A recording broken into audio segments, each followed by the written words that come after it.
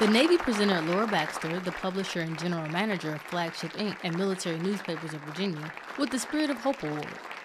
The ceremony was held November 19th at the Pentagon. The Spirit of Hope Award is named for comedian and philanthropist Bob Hope, who spent much of his life and career in support of entertaining the troops. Baxter said her entire staff is dedicated to serving those who serve. It's quite an honor, and I will tell you that it's not an award of one. I received this award because of all the work that's done for my company. Now, this is a great ship for liberty. The other end's in Hong Kong. For Defense Media Activity, I'm Petty Officer Jamia Cabraden.